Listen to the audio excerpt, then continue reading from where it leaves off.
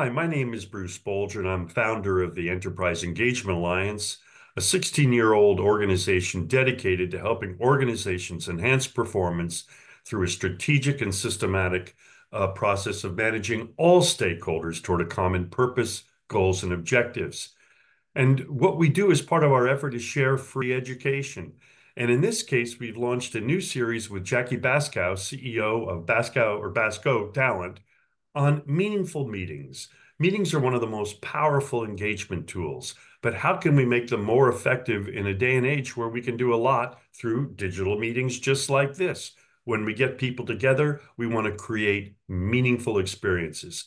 So this new series features people like Nick Santonastasso, and Nick, I may have pronounced that name. You'll correct us in 1 minute. And he's a business and life coach who has taken a life disability and turned it into an opportunity to share wisdom with all of us. And he's a very successful corporate speaker, and we're going to learn about what he's learned in life and how he brings that to life in corporate events. And Jackie, of course, is our co-host, and she helps me make sure that we get all the right answers from our terrific guests. And I always like to just say a quick thank you to all the companies that do business with us that help support your efforts to improve engagement, I should say. And finally, we give away an awful lot of resources. Just go to enterpriseengagement.org. You'll find books, white papers, articles, media platforms, everything you know to put purpose into practice. So now, with a little bit of help of technology, I am going to stop the share. And let's get to Nick. Nick and Jackie, thank you so much for joining us. I'm having one more this is really kind of a gremlin day, but here we go. So, Nick, I really don't want to dwell too much on your disability because this is really about everything you've learned. But quickly, just give us the disability that you were born with and the decisions that your parents took that in a way changed your life and ours. Yeah, absolutely, Bruce. So in 1996, my parents went in for a late ultrasound and they sat them down, they pulled the baby up on the screen, and suddenly everybody started to freak out. And they said, well, from the looks of it, it doesn't look like your baby's limbs are being developed. It looks like he's missing his legs. It looks like he's missing his arms. And in specific, his face is messed up. Now, clearly they lied about my face. My face is handsome. And so the experts lied there. And what they did was they classified me with what we call hand-heart syndrome. And hand-heart syndrome is a super rare genetic disorder that either leaves the babies with undeveloped limbs or undeveloped organs. So at the time of my birth in 1996, I was the 12th baby in medical history that they've ever seen this happen to. And out of the 12, 8 of those babies unfortunately passed away due to undeveloped organs. And so they were born with undeveloped organs where they can't eat on their own, they can't breathe on their own, and they later on pass away. And so my parents made that the decision to focus on the 30% chance of me living versus the 70% chance of me passing away. That was a massive decision that they made. They went throughout the birth. I came out. They did tests on my organs. My organs came back 100% healthy, and the only thing that was affected were my limbs. So I was born with no legs, a short right arm, and one left arm with one finger. And so the unicorn is here. He's alive, he's healthy, and he's impacting the world in the way that he can. Well, that's an amazing story, and it says a tremendous amount about your parents, of course. So let me tell you this. Again, this whole show is about lessons. I kind of get an impression you obviously, it's tough enough to be a kid growing up anywhere on earth, but it had to be a little bit tougher for you. What are some of the lessons you drew from your experience as a kid that made you what you are today? And maybe what role did your parents play in that besides being just obviously amazing human beings? Yeah, absolutely. So my greatest strength was my parents treated me just like my other siblings. So what I mean by that is my parents knew that if they put stepping stools everywhere and they put little loops on the zippers and they made everything easy, that I would have got smacked in the face by reality when I left the house or my parents weren't around. And so, for example, there was two specific things that really cultivated my brain at an early age. The first one was they would put my clothes in front of me and say, Nick, figure it out. They would give me verbal suggestions, but they wouldn't dress, at a certain age, they wouldn't dress me, they would make me dress myself. And another example was they would put me in my high chair, they would put food there, they would put the spoon and say, have at it. Now, at the time, I didn't know what they were doing, and it probably made me a little bit upset. But as I reflect back as an adult, it was really two things that they really cultivated my brain to do. The first one, and this goes into business as well. The first one is they programmed me to be solution oriented, meaning like, Nick, we have some challenges, we have some problems, but if you shift your focus from the problem to the solution, you're going to find ways to dress yourself. You're going to find ways to feed yourself. You're going to find ways to get on the couch. And ultimately, if you look in business, the most successful business owners or organizations are solution oriented. They spend very little time focusing on the problem, and they spend most of their energy focused on the solutions and how they're going to execute on it. So that was the first lesson. The second lesson was I became very familiar with failure. You see, you can have all your arms and all your legs, yet you're still handicapped and crippled by your upbringing. And if you're not exposed to failure, or you're not exposed to challenges and how to deal with those challenges, you tend to run from problems and disruption. So ultimately, at a very early age, failure became my best friend. And I realized that it was just part of the process. Because if I'm honest, I failed at everything. My life is a bunch of failures led to a success. I failed at getting on the couch. I failed at dressing myself. I failed at feeding myself. I failed at business. I failed at content. I failed at speaking. And I understood that failure was part of the process.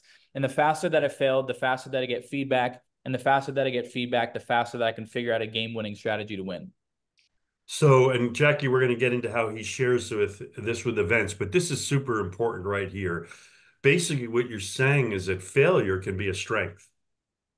100%. I think it's the meaning we give failure. So for example, if the meaning that you give failure is that you're doing something wrong, you're going to try to keep this perfect winning streak. You're trying to do everything perfect. You don't want to take any risk. You want everything to be perfect, all sunshine and rainbows. But what if you shifted the meaning of failure? And what if every single time that you experience failure, that was a sign from whoever, from your creator or your path, that you were moving in the right direction? So what if failure was something that you leaned into because you knew you were on the right direction versus something that you ran away from? And so I think it's the meaning that people attach to failure that really dictates how much risk and how much implementation or execution they're going to do in their life. So, you talk a lot about in your work about the importance of mentors. And I'm curious about that because it sounds like your parents were great mentors in a way, right? They guided you.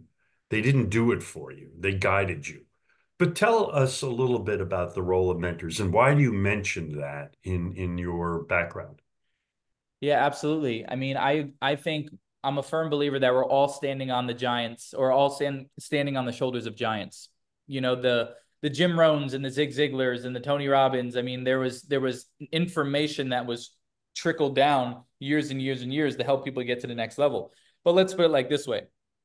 There's a few things why mentors are so important. The first thing is, most of us growing up in our childhood, maybe the reason why we're playing it safe because we didn't have evidence that maybe business was possible. Maybe we didn't have evidence that healthy relationships were possible. Maybe we didn't have evidence that making a specific amount of money was possible because no one in your family ever did it. So one of the things that mentors do is they show you evidence of a life that maybe you never thought was possible. That's the first thing. The second thing is, your time and your energy are your two most valuable assets because you can never get them back. And one of the greatest ways for you to really leverage your time and energy is to find someone who already has the life and the results that you want and get the information that they have. Because if someone is already doing what you want to do at a high level, they can show you the roadblocks, they can show you the strategies, they can show you the frameworks so you can collapse time. Because I don't know about you, but I'm trying to go further faster. I'm not trying to go slow. We're going to all expire one day, and I'm trying to get from A to Z as fast as possible. And one of the greatest ways is to get a mentor. The other reason why mentors are so valuable is because sometimes you don't believe in yourself. And if you don't believe in yourself, you can borrow your mentor's belief. I mean, how many times have someone in your life believed in you more than you believed in yourself? And so I tell even my students or the corporate trainings that I do, if you don't believe in yourself right now, please borrow my belief because I can see a version of yourself that you haven't seen yet. And then I think the last really important reason that mentors are valuable is because when you're really intentional about mentors, you have to be very conscious of who you're learning from. If I could be direct, I think there's a lot of people that are teaching money advice who don't have money. I think there's a lot of people teaching relationship advice who don't have healthy relationships. I think a lot of people teaching business who don't have businesses. And so when you're very intentional about who you listen to, your life can change in a positive way or your life can change in a not so good way. And so what I would say, ending off on this question, is make sure the people that you're learning from actually are living the life that you want. And that will be your way to get to the next level further, faster. Wow. Jackie, before I go on with questions, one of the things when you recommended Nick, you said you got to get Nick because he's transformational on a stage, and people have to get a sense of that. So before I go into learning some more about why Nick is transformational on the stage, why did you recommend him? Well, Nick and his manager Rat came into my office, and I fell in love with both of them. And I saw the sizzle reel, and I thought, oh, he'd be a great speaker, but nothing like seeing him in person, and not because he's on this podcast. He changed my life. He changed. I had people following us, men following us, literally crying. They wanted to just talk to him for 5 minutes because he started out his speech with, "How many of you are angry out there?" And Bruce, the whole damn room was saying, "I'm angry. I hate this. I hate that." It blew my mind. At the very end of his speech, he goes into a meditation where you go in and you talk to your inner child. And harboring, we all harbor like, oh, my mother liked me more than you, or my boss hates me, or whatever. And we did this meditation, and at the end, people were crying because I know I released a childhood fear. And it was a big deal. I mean, everybody was so emotional, and so it's like you purged all the negativity out of your body, all your fears, everything you were holding on to. And I can't say enough. I can't wait to see him again personally, and his speech. I could sit through it every day, not because he's my client, because he changed my life and others. And we're going to get into a little bit about how you do that. But before I do that, um, you say in reading about your background that you've been exploring neuro-linguistic programming. Could you explain what that is and why it's relevant to you? Yeah, absolutely. And before I go right into NLP, the reason why I have all these credentials is because I believe there's two types of individuals in business and entrepreneurship. You have puddles and you have wells. And the truth is, everybody starts off as a puddle. And what a puddle is someone who's a mile wide and an inch deep, meaning they don't have much mastery, they don't have much knowledge, they don't have much expertise, and that's totally okay. But if you commit your life to becoming a well of knowledge, not in a million things, but just in a few things, when you dig your well so deep, people pay you a lot of money to condense time because you're now the expert and the authority in your field. I always tell people I'm one step away from stupid, meaning that I don't know a lot about everything. I know a lot about human behavior. I know a lot about the brain, and I know a lot about a communication. And that's why people come to me for those specific things. Now, starting speaking at 20 years old, I heard all of, through the chit chats and behind the scenes, I've heard things like he'll never be over a $5,000 speaker. He only gets stages because he's disabled. He has no college experience. He has no business degree. He has this or that. And what I did was, instead of letting those stones or those limiting beliefs dictate my life, I said, okay, you don't think I'm tactical enough? Thank you for the motivation. I'm going to become extremely tactical. I'm going to become extremely knowledgeable. I'm going to become a well of knowledge. And so I'm 28 years old. I committed my whole entire 20s to learning NLP, which is neuro-linguistic programming, the language of the brain, timeline therapy, inner child work, neuroplasticity, unwiring and rewiring the brain. I've done all of this so I can serve people at the deeper level. But also, the more knowledge you have, the more confidence you'll have. I know it sounds so simple, but who would have thought that the more you know about a subject, the easier it is to speak about it? And so I dedicated all of my life to psychology and communication. That's why it's effortless for me. But I wanted to acquire all of the tools and all of the healing modalities. So regardless of what your net worth is, what your corporation is, what your background, what your beliefs are, that I have a tool for you that's going to allow you to break through to the next level. So I really just overcompensated because I didn't feel good enough. If I could be vulnerable, I think most of my success came from not feeling enough. And so I wanted to build big things, big credentials. I wanted more knowledge so I'd finally feel loved and love myself. But ultimately, it allowed me to build an arsenal of tools that I can help people transform regardless of where they're at. I'm going to meet them where they're at. So again, before we conclude with really getting into that, tell us a little bit about what NLP is. Yeah, neurolinguistic programming, it basically means the language of the mind. And so what NLP is your ability to ask the right questions, to identify blind spots in people, access the subconscious mind or the unconscious thoughts, the patterns, the limiting beliefs, the stories that are keeping them stuck, and then redirecting them with the right questions so they can find their own healing, they can find their own breakthroughs, they can find their own insights, they can find their own awareness. Because the truth is, a healer isn't someone that you go to for healing. A healer is someone that triggers you to heal yourself. And so I'm just equipped with NLP to figure out your model of the world. What are your roadblocks? What are your challenges? What are your triggers? And then put a mirror up so you can see yourself and you can work through your own trauma and your own blocks. So it sounds like, and this now is a great segue to really what I want to talk about, the lessons of your life, right? People, Jackie made the point that people are often, if they admit it, they're angry, they're upset, they're angry. In fact, I have a theory that all of this, and we're totally nonpartisan, our organization is totally nonpartisan, but I have a feeling that people are misdirecting their anger. They think that it's at one party versus the other. No, I think what they're really angry at is just life is hard. The businesses don't care about them. Their bosses don't care about them. They've got family challenges. Customer service is horrendous. Everybody's angry, spends a half an hour per week just on stupidity. So I think there's a lot of anger and unhappiness. So share with us, it sounds like you help people deal with that. Tell us a little bit about the wisdom that you've taken away from your own experiences that you try to share with people at these corporate events. Yeah, absolutely. Yeah, the truth is that all of us are handicapped in one way or another, but most of us is mental. We're handicapped with our beliefs. We're handicapped with our stories. We're handicapped because we're addicted to specific emotions that we don't know that are not serving us, triggers, blocks, trauma, all of the things. So we're all struggling, right? And once we level the playing field here, we understand that everybody's struggling. So it opens up a safe container. But for example, one of the greatest lessons that I had to learn as a man with no legs of an arm, just as a child and then as an adult and in business, is that you can only control what you can control.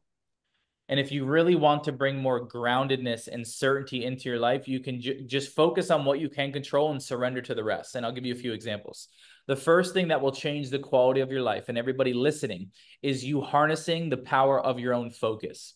There are 3 patterns that screw most humans and entrepreneurs or corporate people up. And if they're aware of them, they can then make a shift. The first one is most people all over the world. I've done this exercise to over 1 million people live from stage. Most people spend the majority of their time focusing on all the things that they don't have in their life versus all the things that they do have in their life. Wow. What's wrong with their relationship? What's wrong with their bank account? What's wrong at work? What they don't have? I'm missing this, I'm missing that. And take a man with no legs of an arm, for example. If I woke up every single day and I didn't do the work and I just let my brain run the show and I focus on all the things that I don't have, Nick's quality of life is terrible. It's not good. And so I have to shift my focus every day, train my brain with enough repetition to always focus on the things that I do have. Wow, I have an arm. Wow, I have my heart. Wow, I can breathe. Wow, I can see. I can feel things. I have a family. I have brothers. I have sisters. But if I let my brain run the show, my quality of life is going to be very bad. And we know it to be true because we know a bunch of people with a whole lot of money who are still pissed off and angry. They have everything. They have the cars and they have the houses and they have the nice watches and they're still pissed off and angry because they're always focused on the next level of what they don't have. So what you focus on, what you have or what you don't have. The other thing is most people focus and spend most of their energy on all the things that they can't control. The economy, the economics, political, whatever it is, the business going up and down. I mean, there's a lot of things that you can't control. And so if we control our controllables, our whole entire life will change. And the few things that we can control are, one, our focus. You can control your focus and you can shift your focus as fast as you want. The second thing that you can control is the content that you're consuming on a day-to-day basis. Most people's news feed is full of negativity, horror, trauma, the terrible things. And so what you consume, you become. We're all in agreement to that. And then the third and final thing, which is one of the most difficult things that you can control, is the people that you surround yourself with on a day-to-day basis. The truth is, if you're not evaluating and reevaluating your circle, I can assure you, my hallucination is that 80% of people in your life are probably holding you back and you don't even know it. And sometimes it's your closest family and friends. And so I always tell people, don't cut these people off, but there's some people in your life right now, as these people are listening to this show, that you need to love from afar. There's just some people in your life that you can't have specific conversations with, you can't share specific ideas with, you can't have deep, meaningful relationships with. It is what it is. And so you have to be very conscious of your focus, the content that you're consuming, and the people that you surround yourself with on a day-to-day basis. If you really want to destroy your life, tell your big goals to someone who's closed-minded, and you'll be shut down immediately. Well, by the way, boy, Jackie, are we lucky to have started this program? I got to tell you. I have a big gratitude stone behind me that has Nick's name on it. Trust me. He's taught me a lot, and not because he's on this podcast. And everything he said, it's so true. I mean, some of my closest friends I love, and they're negative. We all have our negativity, including me. But I noticed that sometimes people are not happy for you. I'm happy for everybody, my competitors, everybody. In life, you have to give back. I just renovated my house. I was going to sell my furniture. Instead, I donated to Habitat for Humanity. You have to give back in life. That's what it's all about. God gives you something and you pay it forward. So really what you folks are saying, Nick, what you're saying is that focus on the things that you can control, not so much on the things that you can't control. Um, and order your life in such a way that you focus on the things that you can flourish rather than the things that you can't change. I'm never going to be a nuclear physicist. Ain't going to happen. So, accept what you can't change. So Nick, let's get into for the last sessions here, the last few minutes here. So what do you try to impart when you do a corporate event? What do you try to help the attendees accomplish and that to help the sponsors accomplish at these events? Absolutely. So my approach is a bit different. And I also teach communicators and speakers how to monetize as well. So I see a bunch of patterns, but I can tell you based on my observation that most speakers and corporate trainers are just like, this is what I can do for you. And I'm the total opposite. It's like, I don't know exactly what my training is going to be until we do a discovery call and you help me identify all your needs, all your challenges, all your roadblocks, all the messaging that you want to anchor so I can package the talk and the training specifically for you. It's like a la carte.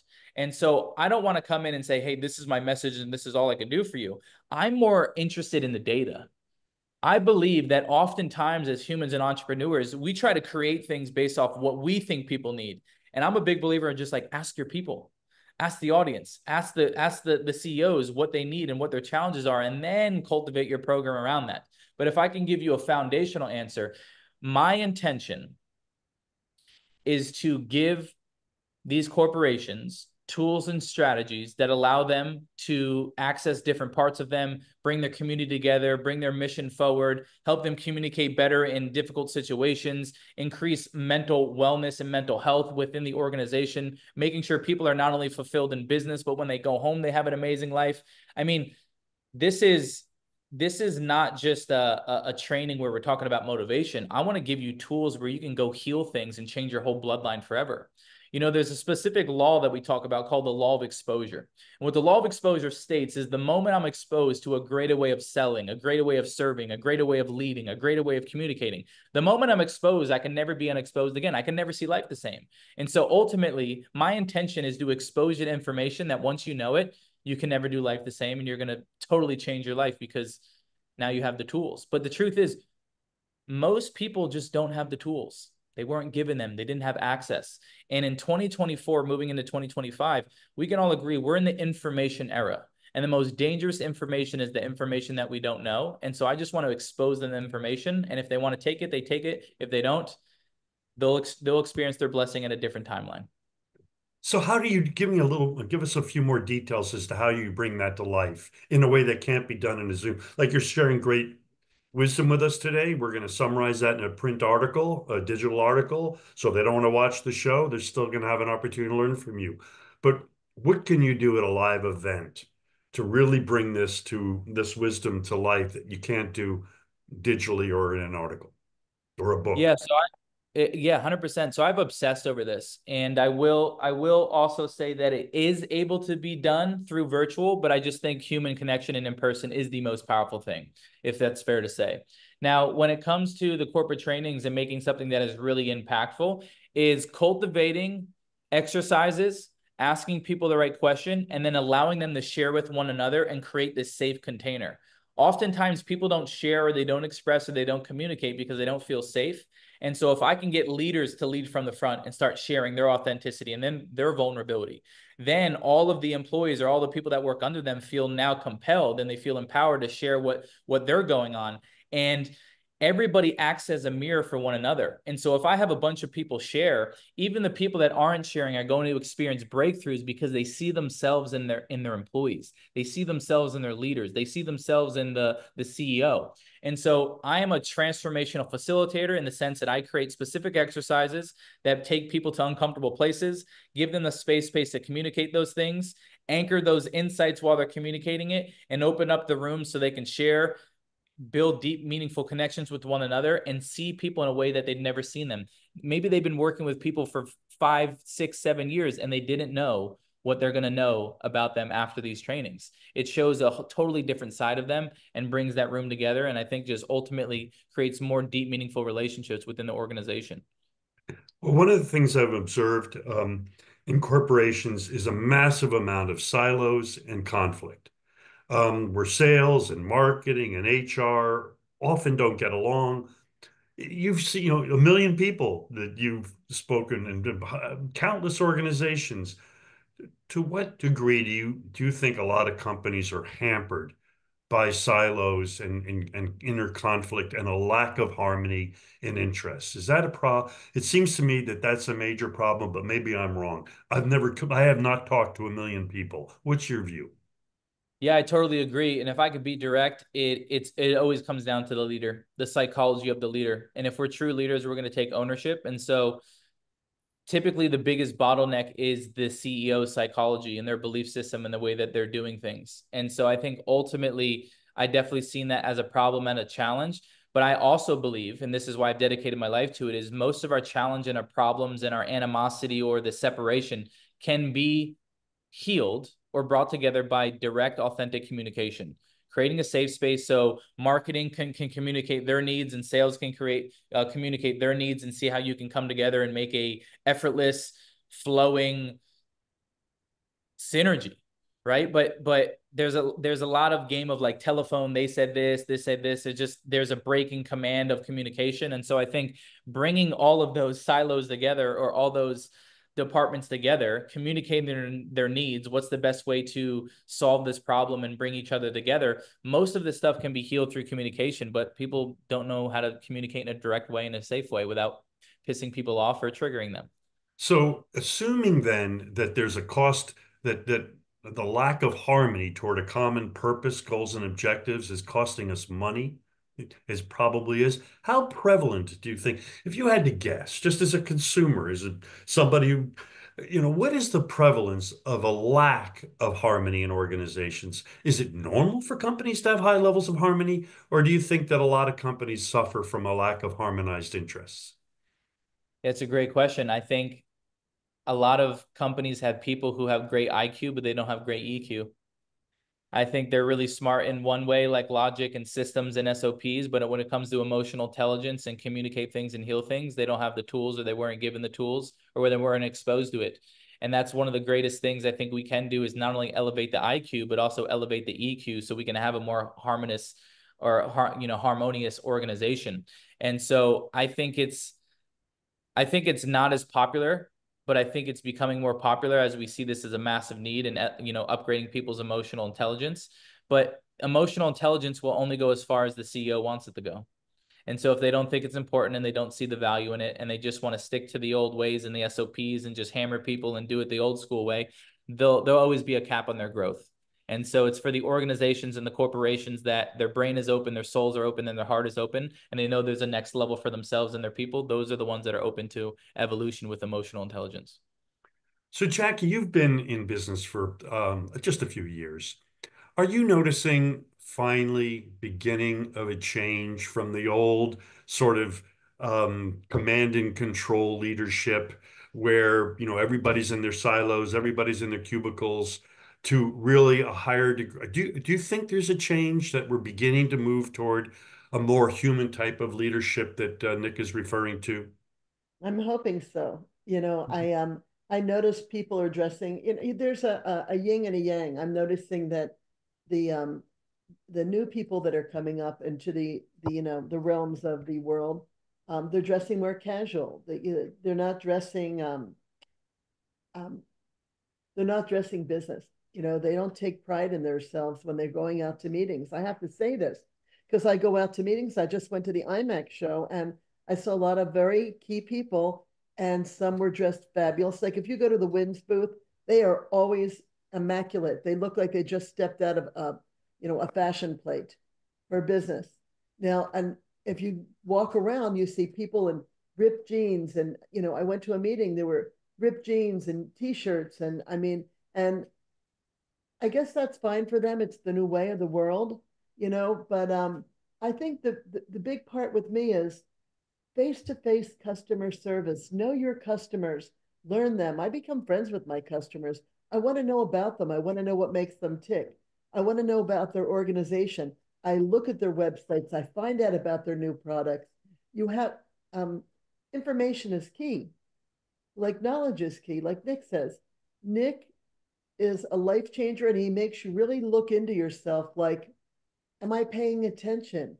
What do I need to do to change my life, to get rid of the negative and bring the positive to my business, to my family every day? And I think that people are becoming, there's more awareness out there, and there's more speakers out there, and companies reaching out to people like Nick that want to make a difference, because there's a lot of, uptight, and we need to go to work. We need to have a smile. We need to be happy. I'm doing this 48 years. I love waking up every morning. You know, if you lose a job, you go, I'm glad you got that job. I'm going to work hard to get the next one. I mean, you have to wake up and release the negativity. Nick creates a purpose when he's speaking. He makes people find their purpose. What is your purpose? What is your goal? Not only personally, but in business. And focusing on the things that you can change. Yeah. Nick, thank you so much for your time and your wisdom. Folks, this show will be available in the next week or so, and the feature article. Jackie, thank you again for recommending Nick for the show. Thank you, Bruce, and thank you, Nick. Thank you.